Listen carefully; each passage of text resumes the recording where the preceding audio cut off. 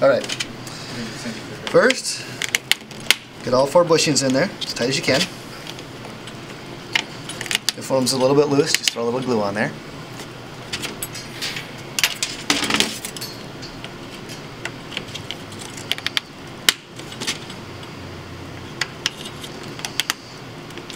Okay. And take the smooth rod, and these are self-aligning, so just line it up as best you can visually from both sides.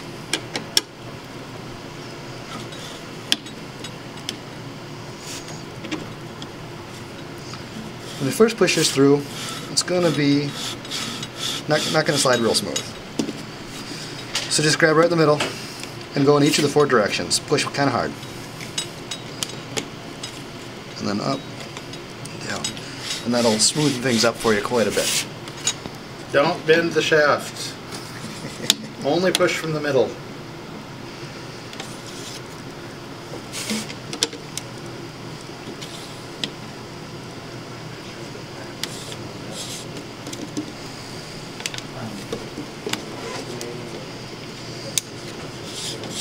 And there it is.